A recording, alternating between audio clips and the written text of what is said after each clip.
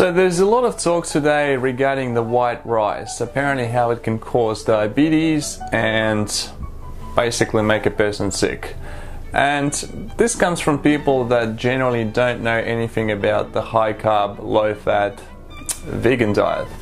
Essentially, there was a diet called the RISE diet, and it was created by Dr. Walter Kampner. The RISE diet was created as a radical treatment for malignant hypertension before the actual anti-hypertension drugs became available.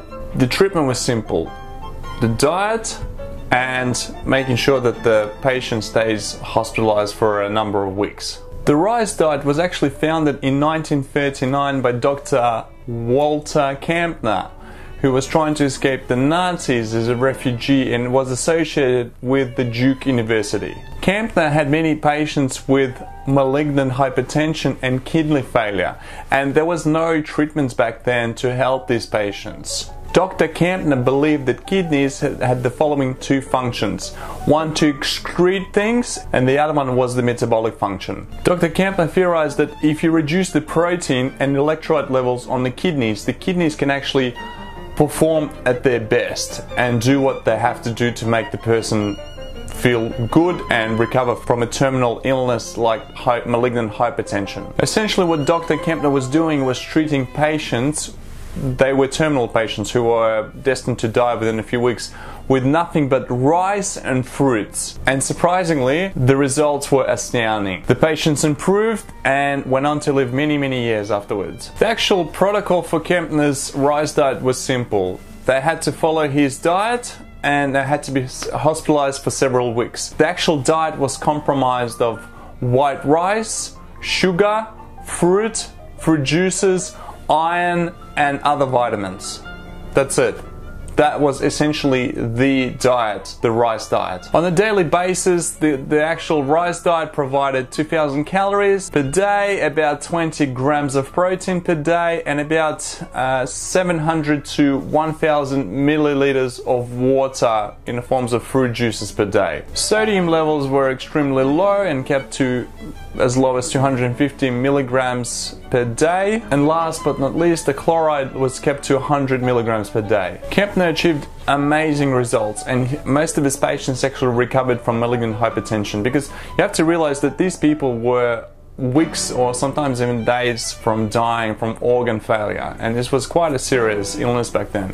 Nowadays we have hypertension drugs, but still, drugs have never cured anyone, and what essentially Kampner's RISE diet did was completely reverse the disease, make the patient heal naturally from the inside.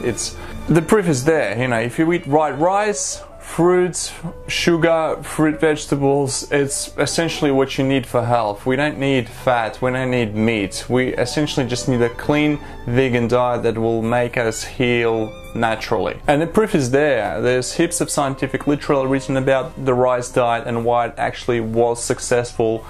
You can't argue with the facts. No one actually ever taken people and put them on a high-fat diet to cure them from malignant hypertension, because it doesn't work. The person would just die literally within days. So there was a lot of criticism of this diet, of course, back then, as with anything. Some people said it was very bland, and you know, people would struggle sticking to this type of diet because they would be bored from eating rice and fruits and drinking juice all day.